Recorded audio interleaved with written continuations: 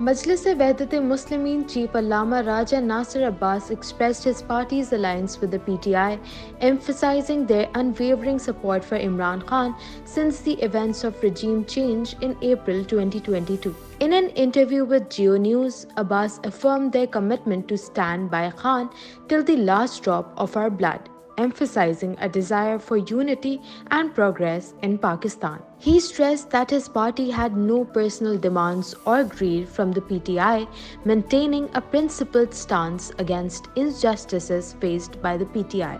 Allama Raja Nasir Abbas criticized recent laws aimed at suppressing the PTI, advocating for a democratic culture free from political agendas. He conveyed to Imran Khan that the MWM stands with him on his principles until the end.